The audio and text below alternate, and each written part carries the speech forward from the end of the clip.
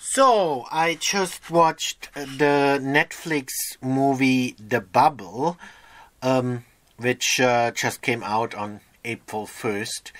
And initially, I actually thought it was an April Fool's joke, because I actually, at the beginning of March, I actually saw the trailer, the initial trailer.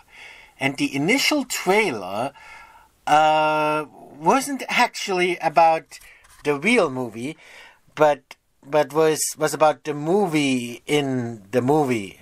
So it was what's it called? It was about those dinosaurs, So I thought, what's this, a dinosaur movie? And then, it looked stupid, and I didn't get it. And then I saw the release date, and it said April 1st. I realized, okay, well, this is an April Fool's joke, right?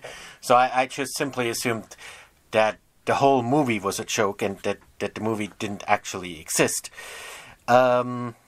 But then of course they released the real trailer and the real movie, and so now I'm thinking that actually what this was about was to tell people in a subtle way that that this movie is not what it seems to be at first. Right?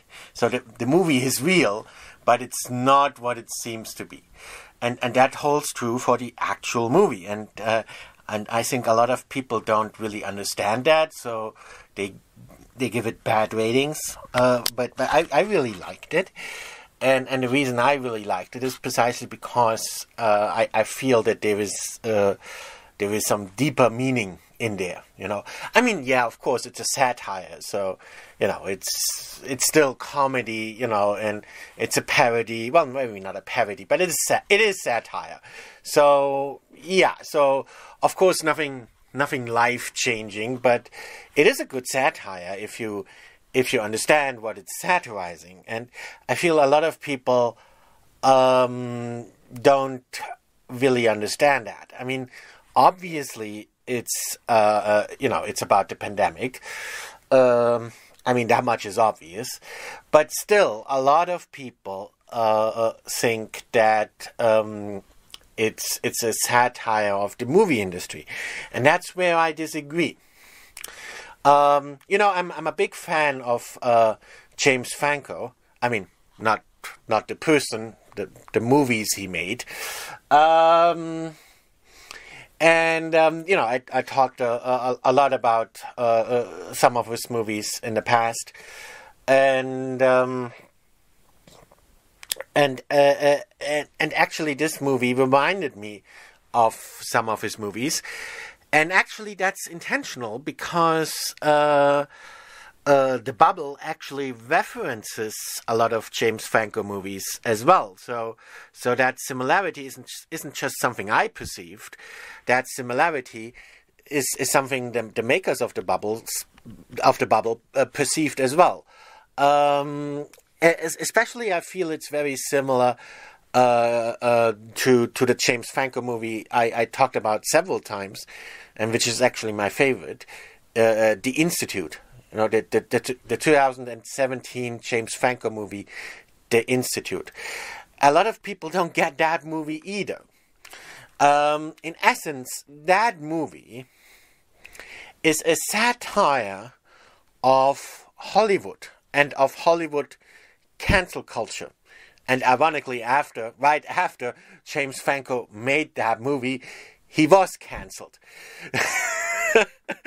So, anyway, that James Franco movie was a satire of Hollywood cancel culture.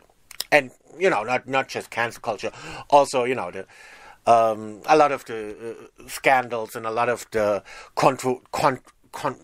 controversies and controversial things going on in Hollywood. It was actually a lot about those things. And those things you can't talk about directly in a Hollywood movie.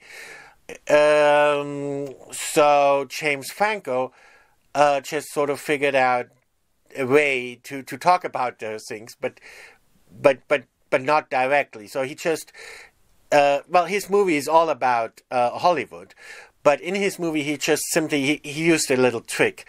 He just simply substituted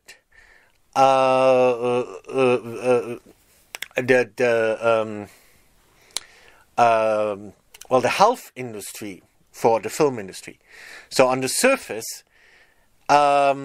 his movie is about the healthcare industry, and on the surface he's criticizing the healthcare industry. But actually, if you pay close attention, to the dialogue and so on, you realize that it's actually the other way around. He's actually criticizing the movie industry.